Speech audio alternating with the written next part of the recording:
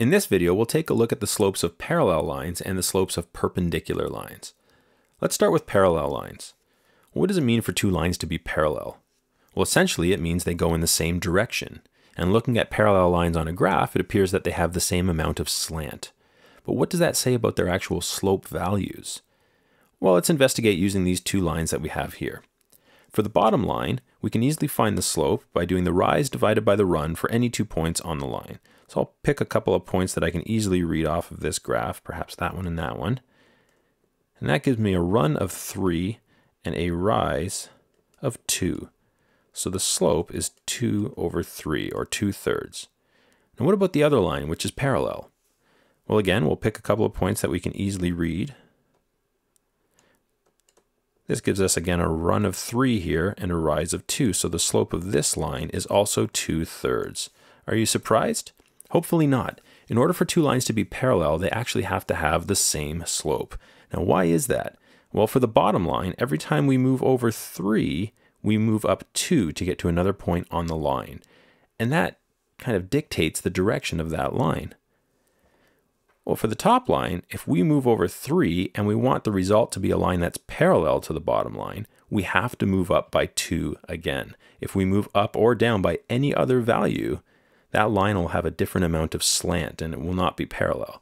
So we can safely say that parallel lines always have the same slope. Now what about perpendicular lines? We'll take a look at the graph on the right side of the screen. What would a perpendicular line look like here? Oh, it would look like that. And one way that we could get that perpendicular line is to think of rotating the original blue line 90 degrees, because perpendicular really means at 90 degrees. So notice if we rotate that blue line 90 degrees, we get that red line. What does that say about the slope values? Well, let's take a look at the rise and the run for our original line. That is our blue line here. Looks like we have a run of 5 and a rise of 3. So the slope would be 3/5. Now we said to get a perpendicular line, we can just rotate that line 90 degrees. Well, doing so would also rotate that rise and run triangle. Take a look.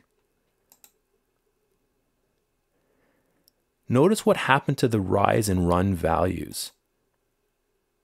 When we rotate, what used to be the run is now actually the rise. And what used to be the rise is now the run.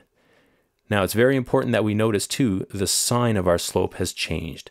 Our original blue line rose from left to right. It went upward from left to right, so it has a positive slope. When we rotate that 90 degrees, we'll end up with a line that decreases or goes down from left to right. So that will have a negative slope. So what really happened here? Well, for our original line, the slope changed sign. It went from positive to negative. And furthermore, the run became the rise, and the rise became the run. So the slope of this red line would actually be what we call the negative reciprocal of the slope for the blue line. Okay, we need to change the sign and we need to flip the rise and the run. That is, we flip the fraction for slope. Okay, so we'll see that one more time here. All right, now that doesn't happen just for these lines here. That will happen for any line. So if I draw perhaps a line that has a negative slope here, perhaps this one here, that has a slope of negative 2/3. Perpendicular line, no problem. Rotate that 90 degrees. Notice that our rise became our run, and our run became our rise. And we switched the sign for our slope as well. So our original slope of negative 2/3 became a slope of positive 3/2 for our perpendicular line. So therefore, we can say that perpendicular lines have slopes that are negative reciprocals of each other. And that's it.